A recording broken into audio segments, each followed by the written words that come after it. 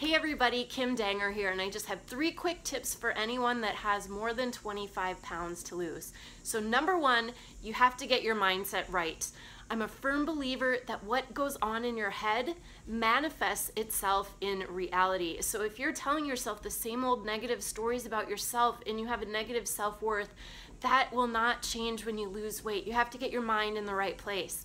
Number 2, you have to start small and build on those habits to create momentum. So let's say you have 50 pounds to lose. Please don't look at that as this big insurmountable mountain. What's your first goal going to be? Maybe it'll be to lose 3 pounds within the next 2 weeks. Maybe it will be to replace your soda habit with drinking water. I want you to set smart, manageable goals that are realistic and then build upon those. And then finally, I want you to celebrate your victories along the way. Show gratitude for what your body can do and just be happy for any little bit of progress that you have.